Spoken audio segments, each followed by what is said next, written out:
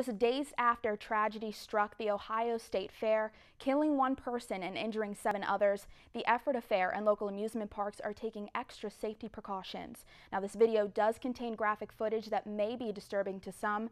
Our News 11's Taylor Tosheff has more. One accident like that happens and it gets national coverage. That stays in your mind for quite a long time, and especially when you're doing something similar to what they're doing at their fair.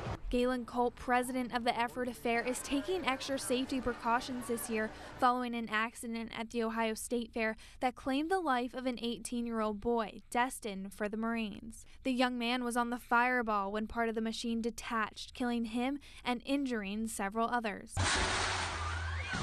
With the Ephrata Fair just around the corner, all rides will require extra attention. Safety comes first.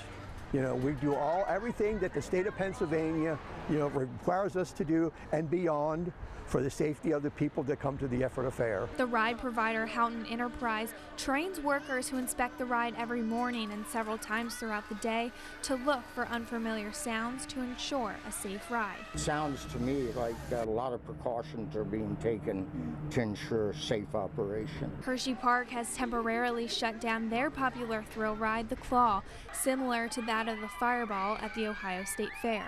Robert Good is a former Ephrata Borough Council board member, and he says he knows how safe the rides are, but the tragic event will remain in the back of his mind. I don't care where you are, what fair you're at or anything, I think when your child gets on something like that, I'm quite sure parents are just kind of hoping everything is okay. Reporting in Ephrata, Taylor Tosheff, News 11. In an official statement from Hershey Park, the Claw was reopened yesterday morning after a series of tests. As for the Ephrata Fair, Culp says Pennsylvania has one of the best safety records in the country, and that the Department of Agriculture oversees the rides and state inspectors to ensure a safe ride.